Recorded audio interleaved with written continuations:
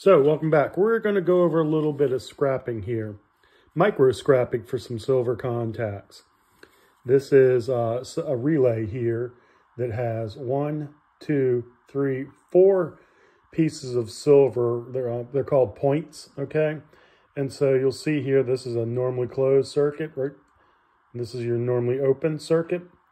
And what happens is the relay goes back and forth like this, normally open, normally closed, depending on how it's, I guess, set up and wired. On these relays here, you'll see normally closed, normally open, normally closed, normally open, right? So what this does is they're silver on the contacts, and I'm not going to go through tearing them all up, but this is an example here of the silver that's on the contacts. So see here, there's your contacts. Let's get a close-up on that.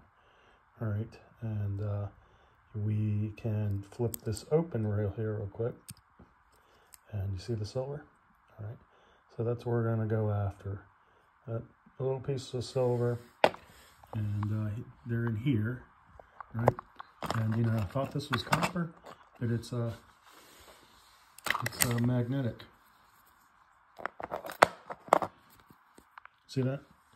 So we're going to cut that as close as possible, and these are ones that have already been cut, and we'll come back with a little value, and a little cat helper here, so you know, can't get away from them.